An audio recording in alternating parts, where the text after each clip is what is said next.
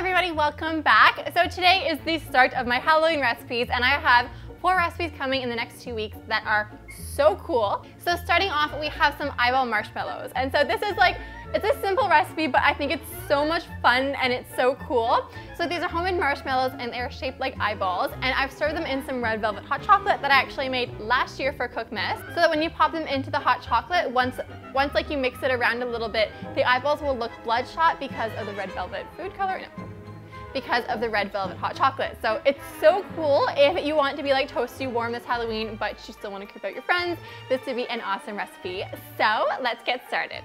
Okay, so first what you want to do is pour 1/3 of a cup of cold water into the bowl of an electric mixer and sprinkle some powdered gelatin on top. Then let that sit for 5 minutes. Then place some sugar and 1/4 cup of cold water into a small pot and set it to medium-high heat.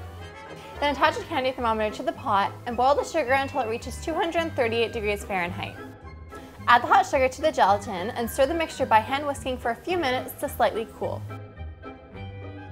Then beat with an electric mixer on medium-high speed for 8 to 10 minutes or until soft peaks form.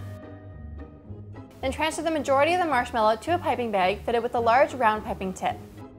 Dye the remaining marshmallow blue and place it in a piping bag fitted with a smaller round tip. Line a baking sheet with parchment paper and pipe mounds with the white marshmallow.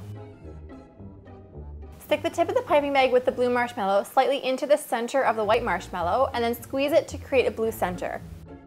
So sticking it into the marshmallow will kind of make it so that the blue is within the white and it won't just be like another dollop on top of the white dollop.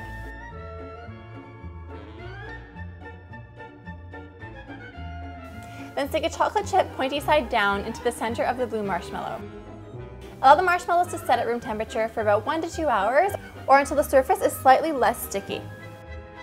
Then you want to dust them in a marshmallow dusting, and I'll have this recipe linked within the recipe for the marshmallows, which is linked in the description box below. Then gently peel them off the parchment paper and dust the bottoms in the mixture as well, and then pop the marshmallows into a sieve and bounce a couple times to remove any excess powder. Then you can serve them in some red velvet hot chocolate to create an even more gruesome effect, and you are done! So thank you guys so much for watching. I hope you like this recipe. Make sure to tune in on Thursday because we're making such a cool recipe. Oh my gosh, it is glow in the dark and it's completely 100% edible. So make sure to stay tuned for that. And I love you guys so much and I hope you're having a fantastic start to the week. Bye!